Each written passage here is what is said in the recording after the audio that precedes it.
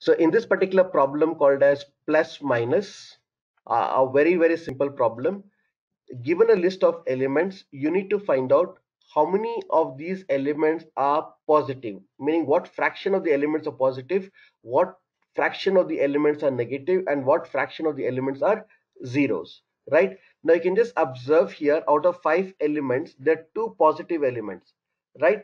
2 out of total number of elements is 5. 2 out of 5 is 0.4. Okay, then again there are 2 elements which are negative, right? So 2 out of 5 is 0.4, right? And then there is one element which is 0, so zero point 0.2. Okay, fraction of the elements are 0, right?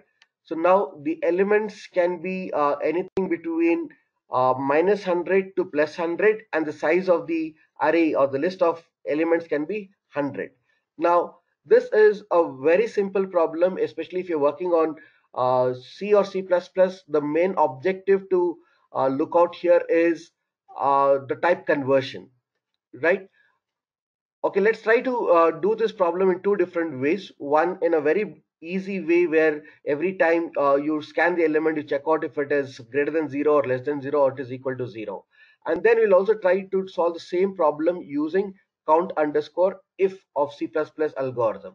Let's move into that. So first thing will be like the number of elements. The number of elements will be read as n. And once we read the number of elements, the next thing what we need to do is we need to read the elements into an array. So first we'll try to create an array of n elements, right? And we'll ask the user to enter the elements, right? Now since there are n elements, I do require a for loop,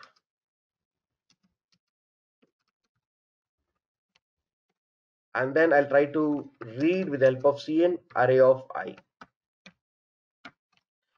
right? So reading task is done. So after that, to keep track of number of positives, I'll just use a variable called as positive count. It is initially set to 0. The same way I'll also have a negative count, which will again be set to 0, right? I'll say 0 count, right? 0 count will also be set to 0. Okay, now after this what I'll try to do is I'll try to run through the loop starting from first element to the last element. Now every time I access the element, okay, I'll try to check out if this element, right, like array of I, is it greater than 0? If it is greater than 0, I will try to increment the positive count, right? Positive count variable will be incremented by 1. Else, if the element is less than 0, I will increment negative count. Okay, if it is neither positive, it is neither negative, I know it is 0, so I'll try to increment 0 count. So we have basically a calculated number of positives, number of negatives, and number of zeros, right? Now please do remember, everything whatever we have used till now is integers. Now we need to count the fraction, like okay, fraction of elements were positive, what fraction of elements were negative, and what fraction of element was 0. So for this, if you just try to write positive count divided by n, this should give you the fraction. But please do remember, since the numerator and the denominator both are integers, like for example, let us say, okay, like example what was given in HackerRank, uh, we had 110 minus 1 minus 1. There were 2 positives out of 5. 2 divided by 5 will not give you 0.4, it will give you 0, right? If you want to get 0.4, then you have to have either the numerator as floating point value or the denominator as the floating point value. So for that, I'll try to use a typecasting out here. Since it is C++, I can use a function style typecasting, right? So this is my positives, fraction of positives, okay? And then I can give a space, right? Or no, I think we require a new line out there. Fine, we'll just quickly see that, do we require a new line between every output? Yes, we do require a new line. Okay, so I'll try to put a new line there. And then the same way, I'd like to print the fraction of negatives and fraction of zeros, negative count and the zero count. Okay, so I can just run this program.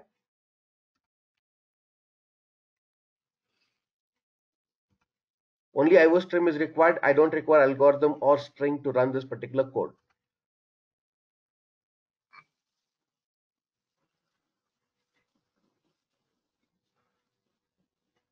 Right, 5 elements. I'll just write 1, 1, 0, -1 and -1. I should get 0.4, 0.4 and 0.2. Yes, I got the output. Right. So if you want, you can take this particular code and even submit on the hacker rank out there. So I can just take this entire thing, but I need to comment that cout what I'm using in line number 9, line number 13. Right. I'll just go down here. I need to select C++ because I've used cout statements. Otherwise, the logic is same. Either use C or C++, the logic remains the same. Fine. I'm just commenting this and then submitting it. First run with the sample test cases. And once the sample test cases are done, you can just run the all the test cases out here. So the important point out here is the typecasting. If you forget to do a typecasting, then you will not get the correct output. You will always get 0, 0, 0, right? Okay, this is a normal way in which you have done it. Now I'd like to do the same thing using the concept of count underscore if.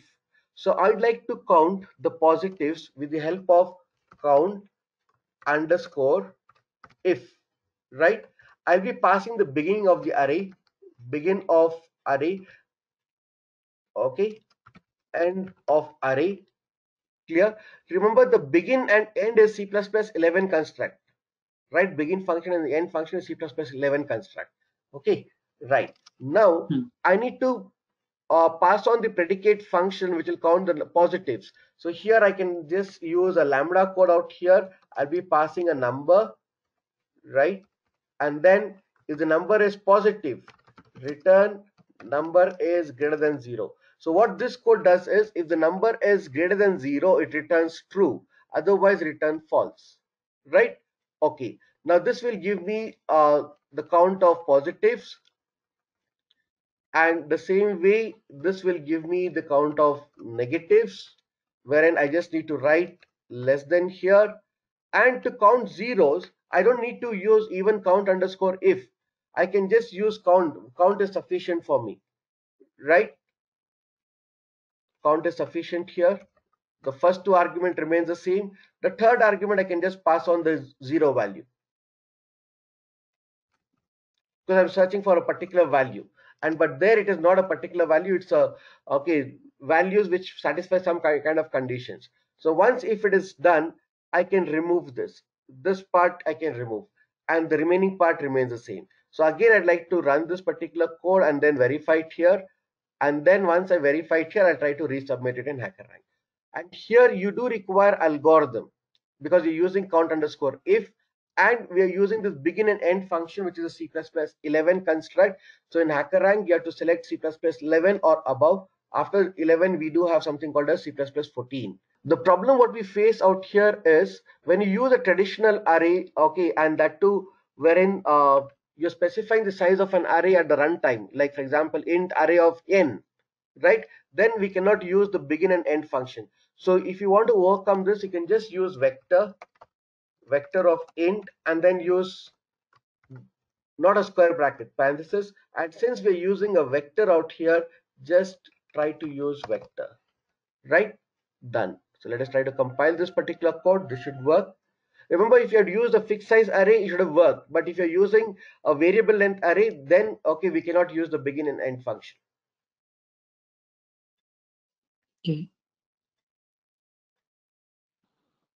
Compilation done. Let me try to run this.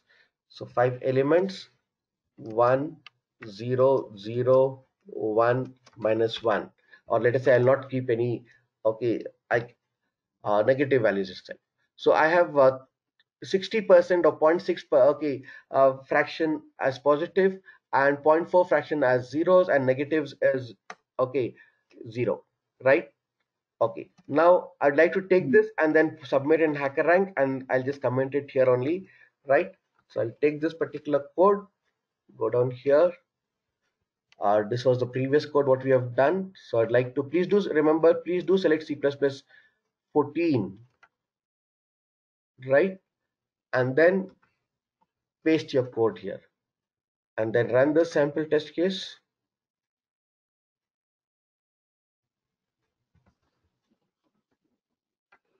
And then submit it,